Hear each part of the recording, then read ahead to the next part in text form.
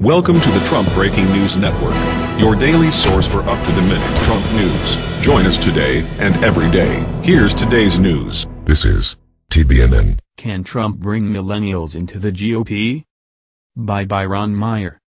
No polling was more wrong last November than those predicting how millennials would vote. More than 2 million more millennials voted for President Trump than was forecast by millennial polling averages. He polled at 25% among people under 30, but won 37% of this demographic.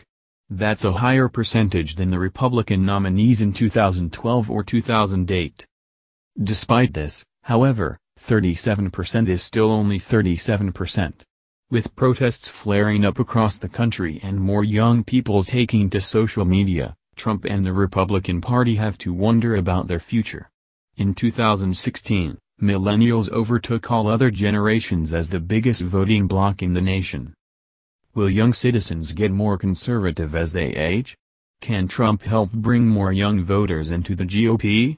Or will young people be scared away from the party by Trump's controversial style?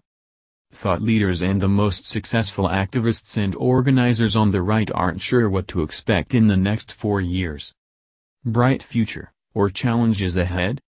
Elected in 2015 at age 19 in the swing state of New Hampshire, State Representative Yvonne Dean Bailey is among the country's youngest elected leaders, and she's optimistic about Trump's chances to grow the movement.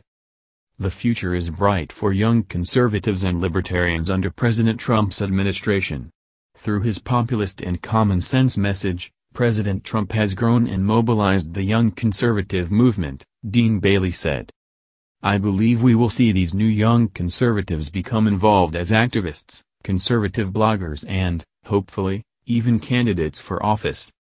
Will Estrada, a Latino millennial and chairman of the Loudoun County Republican Committee, also sees opportunity. Millennial conservatives now have the chance to shape policy in Congress, the White House and the federal agencies, something that wouldn't have been possible had Hillary Clinton won the presidency. That's the news. Join us here every day. Be sure to subscribe and click the bell. See you next time. This is TBNN.